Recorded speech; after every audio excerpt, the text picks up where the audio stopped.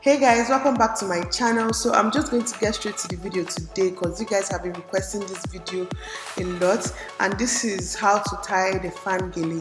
And as you guys can see here, I'm just forming the pleats like I normally do. If you want to see a detailed tutorial on how I form my pleats, I'm going to put the link down below the video that you can watch to learn that. Then after forming my pleats, I'm just going to go ahead and extend it as usual.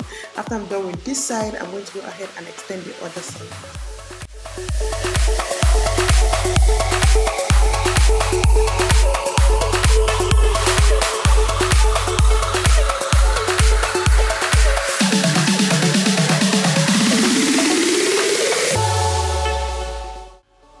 So now I'm going to cross it at the back, the short side first, and then the long side goes over the short side. Then I ask her to hold the shorter side while I use the longer side to form my fan gele. So now I'm basically going to cross the gele and then start making it look like the fan gele basically. So here I'm going to start forming pleats slowly, and as you can see, I'm not really going like all the way in. I'm going to do this step by step because you need to do step by step to be able to get the fan effect.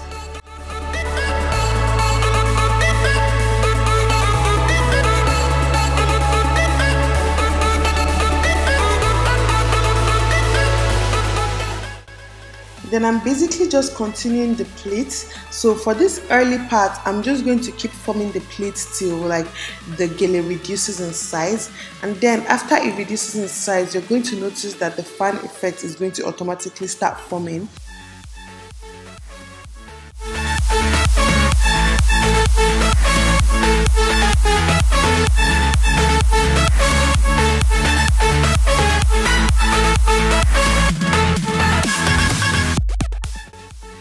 So here I'm going ahead and I'm extending the pleats. Then after I extend the pleats, I'm going to add a few new ones. And then when I add these ones, I'm going to make it look like the fan gele. Like basically when I add it, I'm going to like use my hand and arrange it the way I want it to look. Then I go ahead and add another one and arrange it the way I want it to look.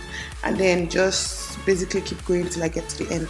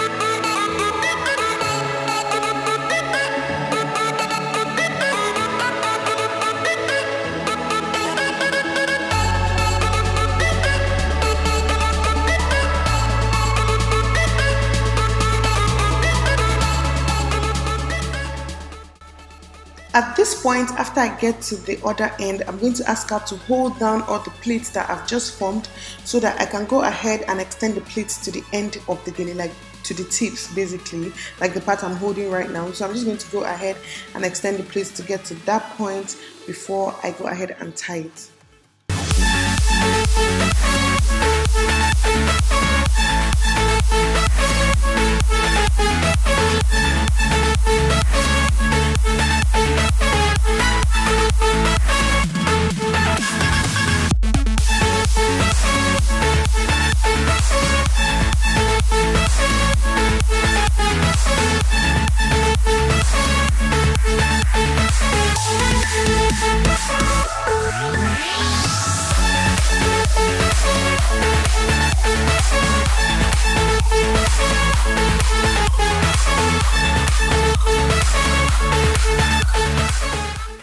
After tying it, I'm basically done. I'm just going to go ahead and arrange this gele the way I want it to look. And there you have it, guys. Hope you guys enjoyed this tutorial. If you did, don't forget to give it a big thumbs up, subscribe. And just to point it out there, I'm really not a professional gele tire. I just learn and I show you guys what I've learned. So hope you guys appreciate these videos. And yeah, I'll see you guys in the next video. Bye guys.